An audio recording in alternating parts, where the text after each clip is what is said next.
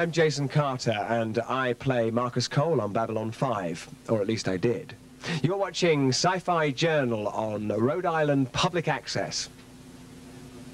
That's what you're doing.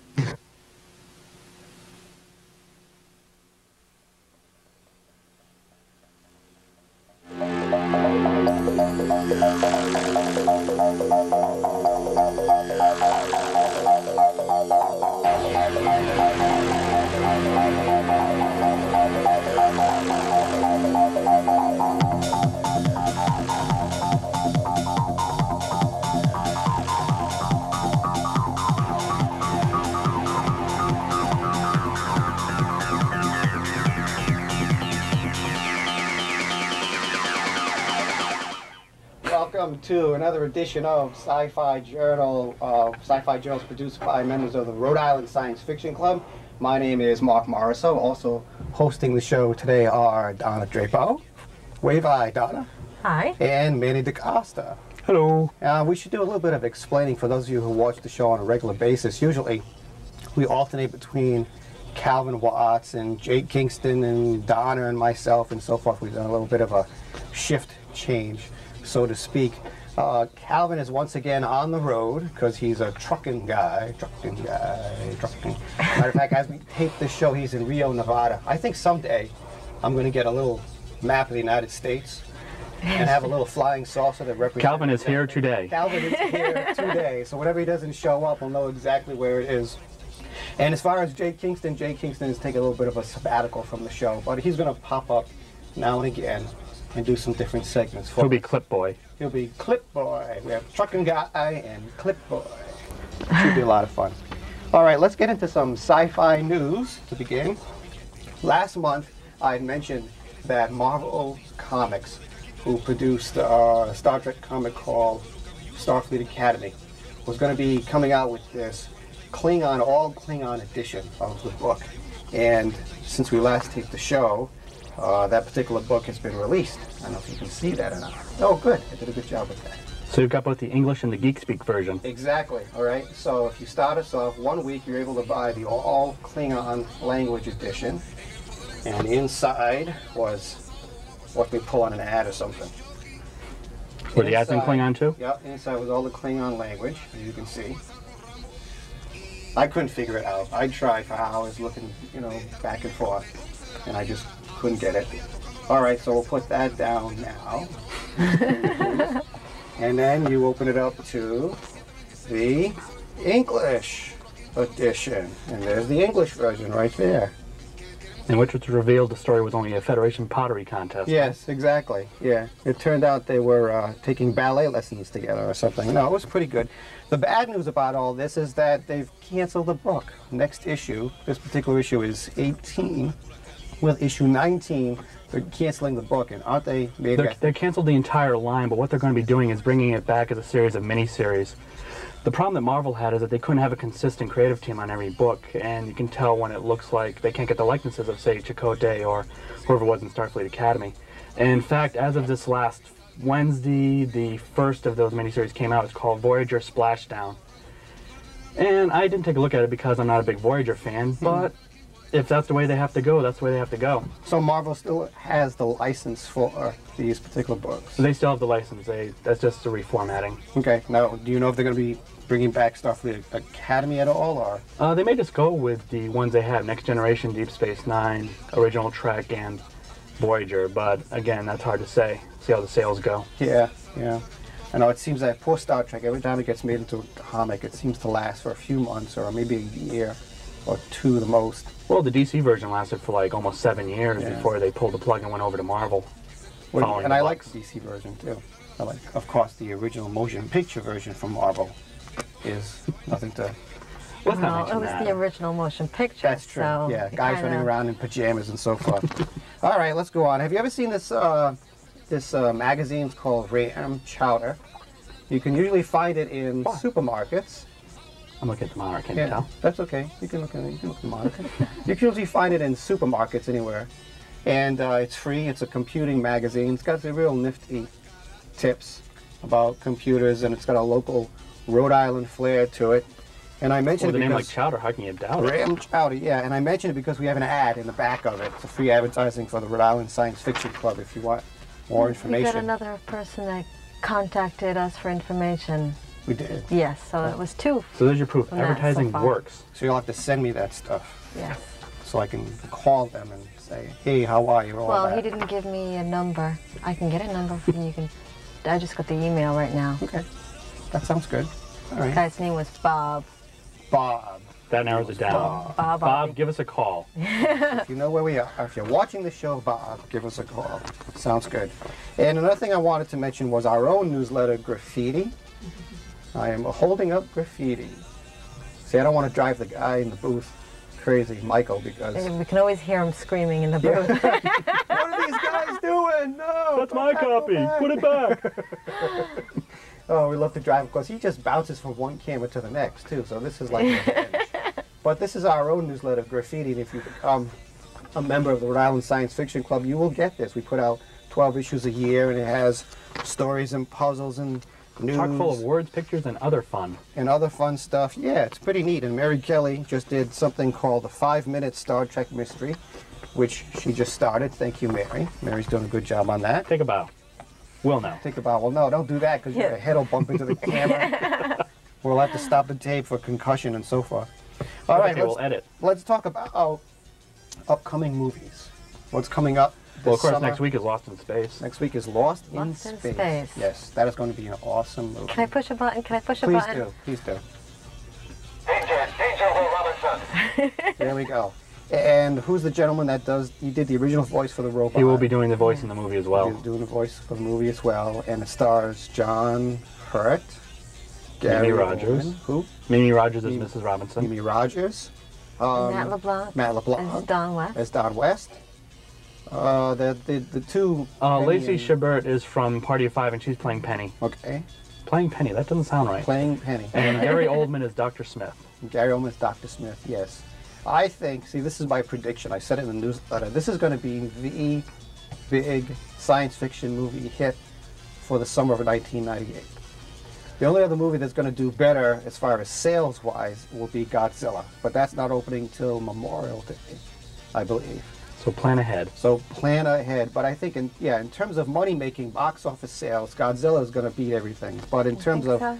Yeah, I do. And in terms of hardcore science fiction, stuff like the real sci-fi fans, science fiction fans are going to enjoy, Lost in Space will be the movie. I'm not sure if anyone else... What I like of what I've seen of Lost in Space so far is the fact that they're not continuing the series, they're redoing it with sort of like a 90s sensibility to it. I like it. It's got a nice feel to it. I think the director is Stephen Hopkins, who's also done Teenage Mutant Ninja Turtles and a few other things. He has a nice feel for adventure and science fiction. So I think he'll do pretty well. So it's nice to know that there will be absolutely no talking vegetables in this particular show. That was awful. Remember those shows? That was the very last episode. That was the very last episode. Can you imagine why? Rightly so. And rightly so. Oh. Maybe if they colored the guy's face orange, it wouldn't have looked so bad. You don't remember that one? No. Yeah. Yeah, there was a carrot or a piece of broccoli or something. Kept getting it stuck in his teeth. I don't know. It was kind of... It was pretty wild. Almost didn't get by the censors. Yeah, exactly. Okay, any other movies upcoming that we want to touch base on that you're familiar with? There are 2 asteroid-type movies coming out. Armageddon and Deep Impact. Okay. What do you know about those?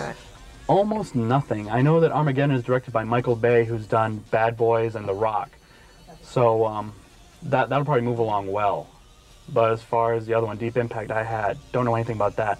Except for the fact that it has a black man as president, so you know it's a science fiction film, because that won't happen for a while. Yeah, exactly. Well, until people open up their minds. Yeah, until the way things are running now, though, a black president is probably going to happen a lot sooner than we think. Sooner than a female one. Exactly, yeah, that's true. Which always shows up as a vice president. Glenn Close with Harrison Ford in that movie, Air Force One. There was a female. Seems like females are only relegated to vice president roles in movies. Yeah. Yeah, well, wasn't this a science fiction show? I thought so. We could do this all day. Science fiction, No, same. come on, I do politics at work. Let's not do this. That's true. Let's not do this over here. Okay, and there's a remake of Species. Species 2 is coming out this summer as well. That looks interesting. I'm surprised that they're coming up with a part 2, since I didn't think the first movie went over very well. Overseas sales. Right. And that's the only reason it did really well, because, I don't know, Jay and I saw that yeah. movie, and I was disappointed. I thought it was better than that Batman movie, though. I remember I'd left Oh, narrow it down. the one with Yeah. Jim Carrey. I'd gone too early to see Species, so I decided to watch the beginning of Batman. And I thought, well, if Batman was really good, I'd stay and see Batman. Well, I left about 15, 20 minutes into the movie to go see Species, so Really? that said how much I enjoyed that. Which one? Which Batman? That was Batman Forever. The one with the Joker? Oh. Not the Joker. Riddler. The Riddler. Riddler. I always get those Jim two confused Carrey. too. Okay. I still haven't seen the whole thing didn't because see I just didn't think it was. Well, it's a much better movie than the interesting. one with Arnold. Is that the one with Val Kilmer? The one Yes. she's referring to? All right. Yeah, Val Kilmer, I'm just not a big fan of him, at least for Batman. Now, the way George So- Clooney, the way the sales went, or the movie reviews went for the last Batman movie with George Clooney, do you think there'll be another Batman film? Well, I thought he was better, so I would hope so. Well, I think he was a little looser than Val Kilmer, but I wouldn't say better. Well, I guess it depends. The problem they have is with the director. Schumacher went way too far into the comic book aspect of Right. it with that day-glow ice hockey fight. Right. And from what I understand, they're going to have a new director. I can't remember his name right now, but he also directed Seven. They're going to be going for a darker feel with the next movie, if and when it comes around. And Jack would be Nicholson, nice. I'm sorry, Jack Nicholson was kind Joker in of the hinting first movie. around that he was going to come back and play the Joker. Well, apparently it was in his contract. It's one of those classic comic book things where the villain comes back. Right. So it's just a matter of time to see whether that happens or not. And wasn't there someone who was hinting around about playing Mrs. Joker? Who was it? I'd seen or I'd read somewhere that someone was going to come. I think it was Madonna, of all people, that said she might come back as Mrs. Madonna is Joker. Mrs. Joker. That would be redundant, don't I'm you not think? Yeah, I do.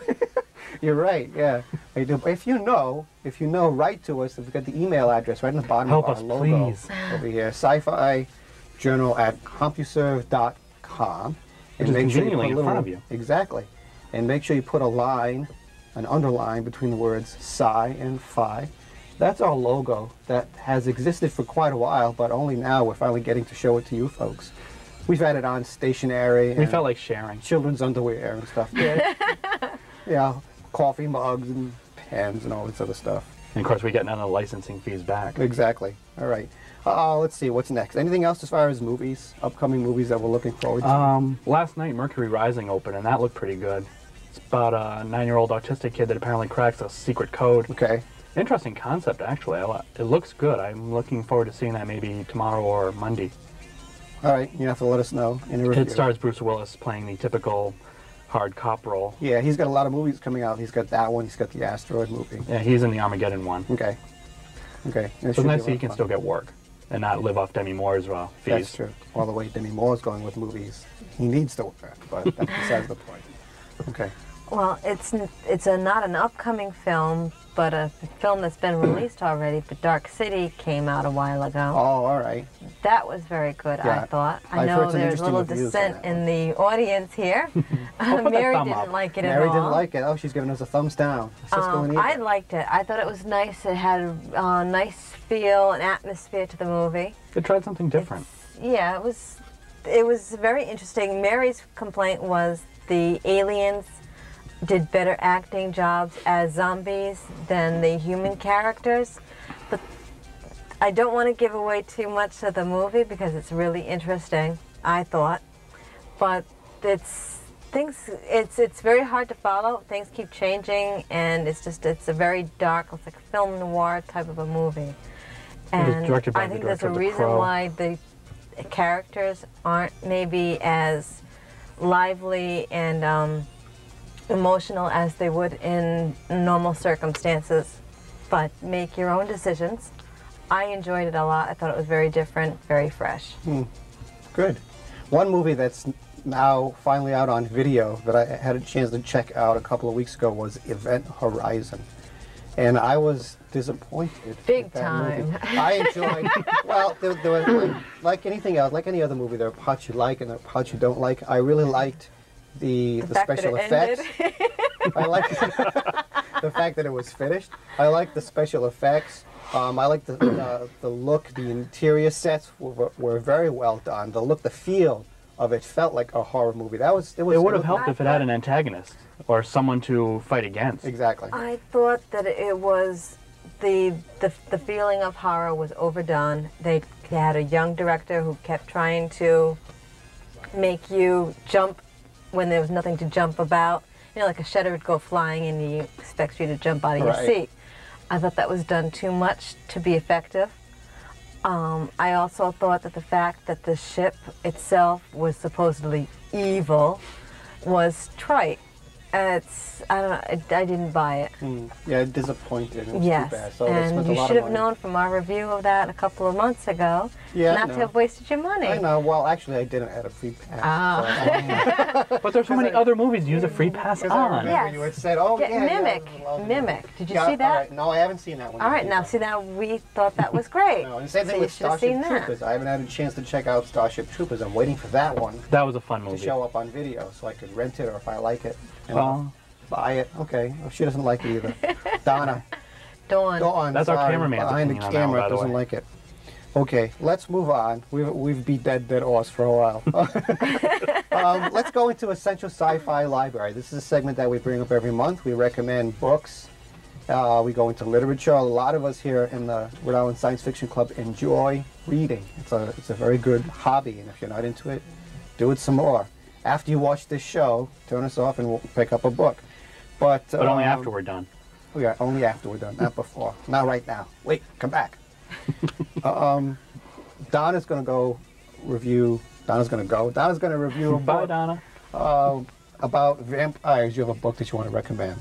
Yes. Mark and I decided to both do vampire books and discuss them because they're so popular with Buffy and a lot of the other movies and things out. My problem was finding a decent vampire book besides the ones that I've already done shows on the past. I've in the past reviewed Laurel K. Hamilton's Vampire Hunter books and also the Cold Fire trilogy by C.S. Friedemann, which are awesome books. The book that I finally managed to find this time was Tanya Huff's Blood Price. This was along the same lines as maybe the Laurel K. Hamilton, but a little bit of a different take. The main character in this book is Vicki Nelson, who used to be a cop, and she's got glaucoma or something, so she's no longer to be able to be a cop because she doesn't have night vision and she doesn't have peripheral vision. So she's a private investigator. And in this book, which is the first in a few of the different books with this character, she has been asked to find the killer of a girl's boyfriend. And it turns out that the city, Toronto, seems to think that it's a vampire because the throat's being ripped out. And it's not a vampire, but it's another preternatural creature. And a vampire ends up trying to help her so that they don't go trying to stake other vampires in the city, which would not be good for him. Killing our customer base. Yes. So it was a very interesting book. It's a very good character. She's got a lot of problems with her, dealing with her anger, with the vision, but it's really well done. I enjoyed it a lot. So check this out. Two books that I did toss to the wall because they stunk were Tom Holland's Lord of the Dead, which has Byron as a vampire. It's not so much that it stunk, it was just very wordy and had absolutely no action. If you don't mind not having any action in the supposed vampire movie or book, you might want to check it out, but I got bored. And the other one was Susan Collins' Midnight Blue, which is a Sonia Blue collection. Nancy Collins. I'm sorry, Nancy Collins. You're right. The book has a lot of action, but it's extremely dark, and I thought it was a little too much superfluous violence and sex, and it was, not that I'm against adult themes, but this was just done really crudely, I thought. I couldn't stop reading it fast enough. But So like you whipped through it really, really, really fast just to get to the end? no, I think I got to about page 75 or something, and I figured, well, all right, maybe it'll get better. Maybe they'll stop and there was just one scene which it just revolted me, and I just forget it. This is a piece Well, of the garbage. first book she wrote in that series, Sunglasses After Dark, is I think much better than that one. Well, that was the first. This is a 3-part book that I had, and that was the first one. That was the first one? And it had the scene where she is remembering being brought over to a vampire, where she gets brutalized in a limousine, and I just thought was totally tasteless. Well, I think she probably tried too hard to go over the top because she used to write comic books for a living, so there you go. Well, that's just it. I don't think that you need to go over the top for a vampire book like that. I mean, it's just all right a little bit, it's fine. Subtlety I don't mind the... Yeah, subtlety does work. I don't mind the great descriptions of blood because it is a vampire book. I prefer it not to be quite as descriptive, but I could understand her take on it. But adding that along with misogynistic tendencies, no thank you. From a woman writer, that's Yeah, interesting. I thought it was very interesting. I didn't like it. Mark, would you like to talk now? That's okay. I'm enjoying myself. I'm just listening to you guys because I haven't read these books. My contribution on this theme of vampire books is a Shadowrun novel called Nosferatu. And it's written by Carl Sargent and Marc Gascoigne. Here we go. It's a little bit of a take. If you're not familiar with Shadowrun, Shadowrun is a role-playing game created by FASA. Do they still make that? Yeah, they still do after 8 years. It's been around for about 8 years. It takes place in the year 2055. And it's an awakened world where elves and dwarves and vampires and trolls and orcs and so forth are all, yeah, exactly, take place. They all exist along with computer technology and the net, and you can actually jack into the net and get sail through cyberspace and so forth. But in this particular novel, this is a vampire novel from the Shadowrun universe. The main character, his name is Seren Shamindar. He's an elf. He's also a mage. He's a magician. And he saves the mayor of New York from being assassinated. And in doing so, he sets up a whole web that takes him all around the world. Some of it takes place in Cape Town. Some of it takes place in Britain. Some of it takes place in Germany. The Germany in the Shadowrun world is pretty much populated by orcs. So you got all these orcs in this huge hall that are drinking steins of beer and so forth. It's pretty wild. It really is. But the whole premise about this book is there's one particular vampire who's created this retrovirus that he wants to introduce to the world that will make everyone except elves like himself zombies. And so you have all these people in the world that are just kind of roaming around, not knowing what to do. It makes them easier to prey on and to feed. Microsoft employees. Exactly, yeah. So it's a pretty neat book. If you enjoy the Shadowrun universe, or if you enjoy vampire books, this is just a different take on vampire books. And Donna has some more that she recommends or doesn't recommend that you might want to check out. Or throwing against the wall in her case. Yeah. Did it make like a stain when I went, like throwing a pizza against the wall or something? Yeah, nice or red testing spaghetti. Exactly. Exactly. Okay, let's show a clip because you've been listening to us long enough. Manny, why don't you introduce your interview? Okay, if I gotta. Okay, because you look a lot different now than you did then, too. Yeah, I can't imagine why. Yeah. Anyway, we're gonna go to the middle camera. Yes. This was taken actually back at the end of November when I went to UnitedFanCon 7. The man I'm interviewing is the man that introduced the show, Jason Carter. And at the time, we didn't realize that he wasn't going to be coming back to the series. At the time, we didn't know why. We don't really go into that, but I think we had a good time talking. And I hope you get the same impression that I did. Are you ready to roll the clip? Then let's roll it.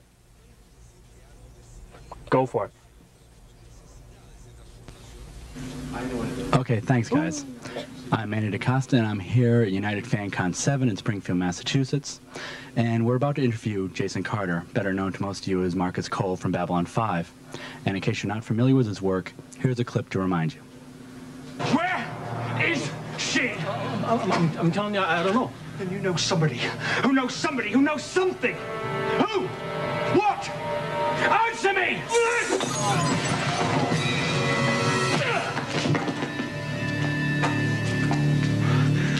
Fuck. I have to wait for someone to wake up.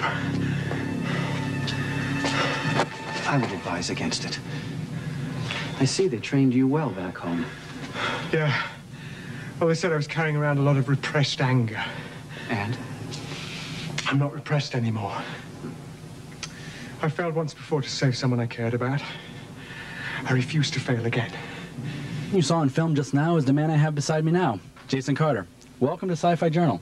Hello. Thank you. One question I'd like to ask first. The role of Marcus Cole, was that something you auditioned for, or did they come seeking you out? I auditioned for it, like I auditioned for an awful lot of things, but only this is something I got. No, I mean the whole situation with going out for it. I was going out for a syndicated show, science fiction, that I'd never seen because I live in LA and it's quite easy not to see anything. And I went and auditioned for it, and I had no idea. I thought it was going to be just a guest star on a syndicated show, and I had 5 pages. I had Minbari and Centauri, and no reference. I didn't know what it was, but I auditioned for it, and I got the part. That's good. And I got a phone call from my manager saying, "Oh, you got the part, but it's for 3 years." I've never quite worked out why she said but maybe it's because it was a shock. I don't think, I mean, Everybody was surprised. Nobody was acquainted with that fact. I think it was just a decision that they made at that point. Did you already have an interest in science fiction before that, or was it? Yeah, I mean, I'd like to say I was an avid reader, but that would be a lie. You know, I liked Ursula Le Guin and... Good taste. And, thank you, and Tolkien, of course. And I started on C.S. Lewis, actually. All of the Narnia books. I loved that. Oh. And also then the space ones that were cool that he did. So I did a lot of that. And of course my favourite thing for sheer delight and joy is Hitchhiker's Guide to the Galaxy. I think Douglas Adams is brilliant. And I just keep waiting for the 7th book in the trilogy. In the trilogy. He keeps saying he's not going to write more and then does, so we'll wait and see what happens. Okay, some of the viewers out there might remember you from Beverly Hills 90210. Now.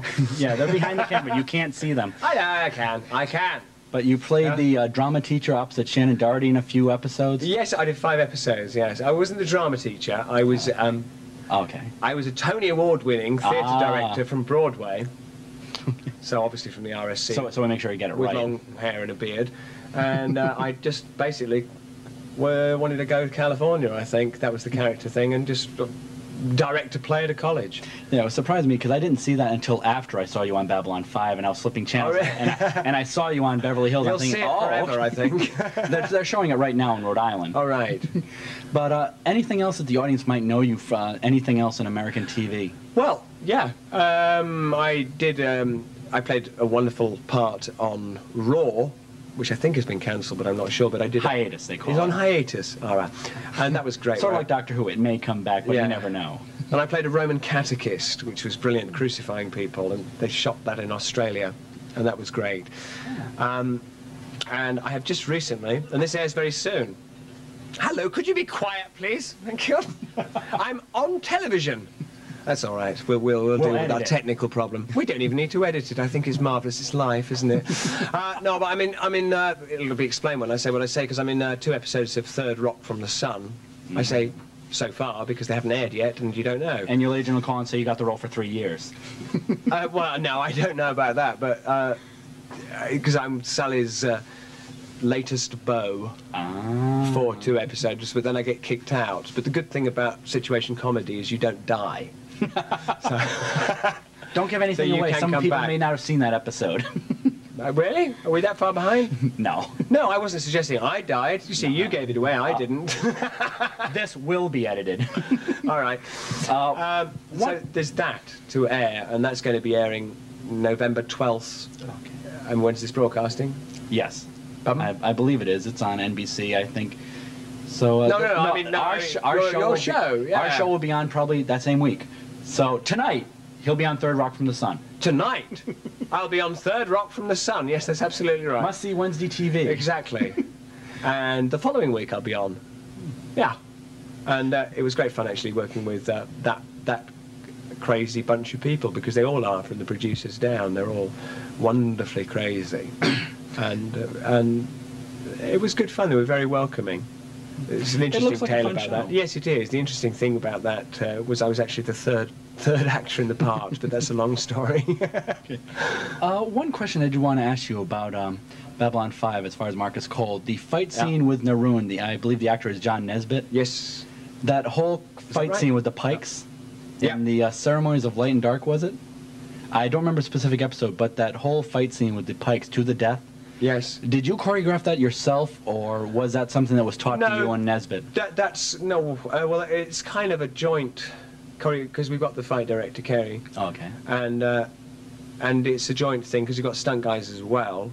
I mean, me being the actor I am, I'm hoping that, because the stunt guys will have to do their thing, because it's all to do with insurance companies, apparently. But I'm a kind of arrogant British actor who's done a lot of stage, and I want to do my fight. I much prefer that. So get the face on film. Well, that's what. Well, exactly. You can't a long shot of two guys leaping around and doing ninja kicks, and then cut to close up of two actors going with each other. Goes back to what you said Never earlier. really works for me personally, but when you see two actors actually going at it, then you see the intention on their face. Goes back to what you were saying earlier about Starsky and Hutch. You actually saw them drive up in the car and pull up. I loved that. And leaping in through the window. And before cutting to the stunt man. Yeah, exactly. It's much... Of course, you can injure a lot of actors that way, but if it's just a fight, then if you do Romeo and Juliet, which I've done, and you're fighting Tybalt to the death, the fight works when the audience are scared someone's going to get hurt. I mean, that's when you know, it's not a bad thing. It's like, oh, we were really worried someone was going to get hurt. Good. You did a bloody good job then. Because that's the intention. That's what you're trying to impress with control. But they don't know that. You know, you're with me. One thing I heard, it's been said that Bill Mumy had a lot of suggestions for J. Michael Straczynski as far as what he wanted to do with Lanier. If you had your choice, what you would have liked to see done with Marcus? What would I like to see? If you had your druthers, what would you have liked to see done with Marcus? Well, I mean, it's still not impossible. What I'd like to see done with Marcus is that Marcus heads up a Ranger, a whole Ranger troop, a Ranger fleet perhaps, and shoots off into a spin-off series called Marcus. Well, it's a thought, isn't it? Well, I put it to him. Think big. Yes, that would be And besides Babylon 5, what will you be doing in the future besides this Third Rock from the Sun? Is there anything else planned in the gardening. future? Gardening. I'll be doing a lot of gardening, as much gardening as you can do in Los Angeles, where there are no seasons, so I'm not used to that.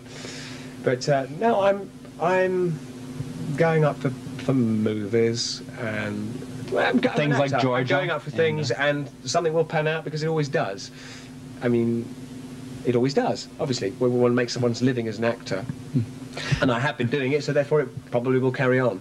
As an actor, do you find it more fulfilling to do series work like Babylon 5 or movies like Georgia with Jennifer Jason Leigh? That was I think Georgia with Jennifer Jason Leigh was great. I mean, how it came out in the film. Obviously, what you film and what ends up in the film is never the same. So I was thinking of getting some T-shirts up. You know, I suffered in the edit. But in terms of doing the actual work, I loved it. It was a great commitment in there, and good character stuff. My favourite medium, I have to say, just in terms of being an actor, is the theatre. More directly, which I haven't done.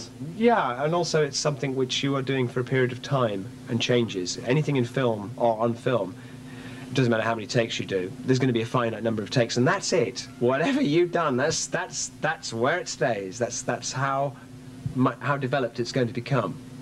Whereas if you're doing theatre, the show, with a good company, the show will get better and better and better and move up levels as you find things out. And also the gratification is immediate because there's an audience. You are with an audience, and that energy is something which is a great experience and terrifying, perhaps, but it's a great experience. So I love that. I love that. Okay, as far as this is my first convention seeing you. What is your take on the audience response to you? Like, you were signing this particular convention. You were signing. I loved it. 5 hours in the autograph line. This man. Well, apart from the fact that you're using these, I'm sorry, I don't mean to knock Pilot, but there is a solvent in there. It even says vapor is harmful. But if you spend 5 hours with about 5 of these pens in front of you, You were going for that Sharpie high. Oh, I think I was. I think I was way out there at the end of it. I don't know what I was writing, probably. Well, you made a lot of people happy on the line there. Yeah, well, I think it's just staying there. I've just got this philosophy, if someone's prepared to stand for 5 hours to get my signature, then I'm going to sit there. I'm going to sit there. That's the least I can do. Well, thank you very much for your time, Mr. Carter. That's it. This is it. This is it. This is it. This is it. We have to let this man go. He's been a trooper. Have I? Thank you so much for your time, Mr. Mr. Carter. He's still giving me problems. Thank you so much. It's a pleasure. Jason Carter, Marcus Cole on Babylon 5, thank you so much for your time. Back to you in the studio. Absolutely. And please be getting back on that camera. There we go. Okay, one thing I did want to point out and correct what... Okay, thank you. One thing I did want to point out that Jason and I were both wrong. It wasn't John Nesbitt that played Neroon in that clip. It was John Vickery. But it was after a long weekend, so we were both a little out of it. The clip does seem a little dated because I did film it in November before we found out whether or not he was returning for 5th season, but it helps now that TNT is running Babylon 5 every night, so at the moment they're showing his episodes, so we're right back where we started. Yeah, I like that. That was a good interview. Nice job. Well Thank done. you. Thank you. Donna's got some stuff she wants to share with us, too. Yes. Brendan Ryan, who is in 3rd grade at St. Pius School, sent me a report on Animorphs, the first book of the Animorphs stories. I don't know, there's a glare, yeah. There you go. Yeah, he did a little artwork there. Very nice. And he really enjoys these books. And it's about 5 kids who kind of stumble across a alien in a fallen spacecraft. And as the alien is dying, he passes on some technology that they can transmorph into other creatures just by having once touched them. They absorb the DNA from them, and then they were able to turn into whatever creatures they are. And they are they are given this because they want to help save the world, because there are other aliens which aren't quite as nice who are trying to take over every planet around, and they just feel that humans are a little weak and are easily taken over. The bad aliens are called the Yeekers, and they're a form of parasite. Yeekers. When you see them, that's what you see. Yeah, well, you don't see them usually because they're a parasite. Oh, all right. They're kind of like, I guess, a little slug-like thing, maybe, and they just take you over. So they animorph into an elephant. And so much for the Yeekers. Brains of a llama. It's a really good book. He let me borrow the book. This is the book where he kind of, you see where he got the idea for the picture. Yep. And it's a very well written book. It's a lot of action to it. It's fast moving, and it was very interesting. It's all told from the point of view of one of the kids. That's the same as all the books, right? There's each one I from a believe different so. kid's Yeah, view. there's each. Yeah, I think they'll have each one different child. And he wrote me about his favorite part of the story, which is the beginning when they have found the creature, and he tells me a little bit about what's going on in the story, and how they learn about the Yeeker invasion, and one of the main bad guys, the worst of the Yeekers, is called Visa 3. And he is the only one of the Yeekers that can transmorph, as well as these good aliens, which gave them the powers. The good guy was an Andalite war prince, and he goes on. Not one of those. I hate when that happens. Me too. He doesn't survive, but they had but he does give them the power, and he talks about the morphing technology, absorbing the DNA through touch, and the friends have to concentrate on the animal they want to become. The process isn't painful, and when they're acquiring the animal usually goes into a trance. Jake has a rhino and a tiger morph, and if the animals don't go